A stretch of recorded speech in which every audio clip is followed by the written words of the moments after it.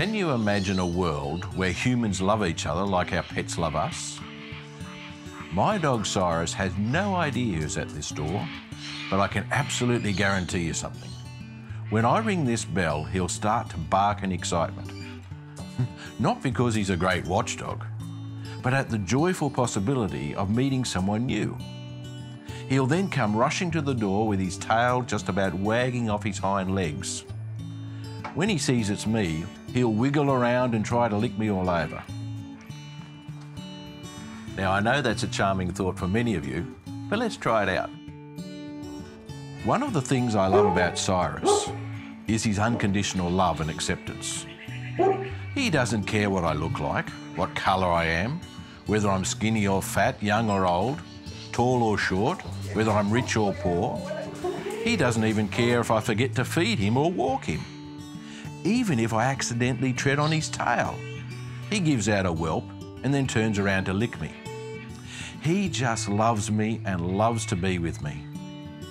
He never expects things, never complains, never greets me here at the door with a scowl, no ulterior motives. Just a wag of the tail as if to say, "It's so great to see you, let's go and have some fun together."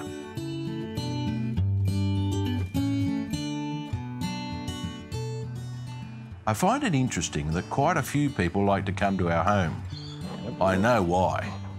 It's not just to visit my wife Coralie and I, it's always Cyrus they seek out first.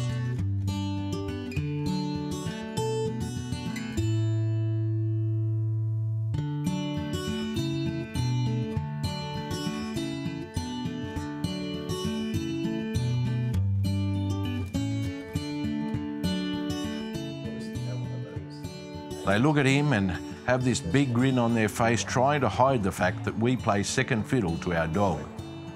But that's exactly what unconditional love does to the one being loved. You can't help but want to love back. You feel a sense of purpose.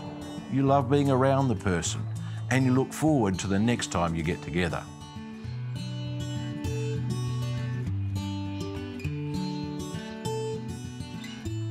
The Bible says, "Let us love one another, for love is of God." God loves us no matter who we are or what we've done. And he wants us to have the same attitude of love towards others. Cyrus here loves everyone. How about you?